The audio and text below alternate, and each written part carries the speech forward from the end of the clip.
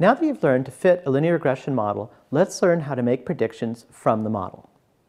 As with most model fitting algorithms in R, simply calling predict on the model returns the predictions for the data used to fit the model, or the training data. Here, we call predict on our cricket model and add a column of predictions to the training data frame.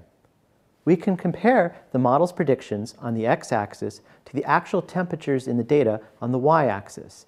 If the model predicted perfectly, all the points would lie on the blue line x equals y. This graph gives you a visual idea of how close the model's predictions are to ground truth. In this course, we use ggplot to create most of the plots. To apply the model to new data, use the argument newdata. Here we have a new data frame of cricket observations called newchirps. To apply the model to newchirps and add the predictions as a new column of the data frame.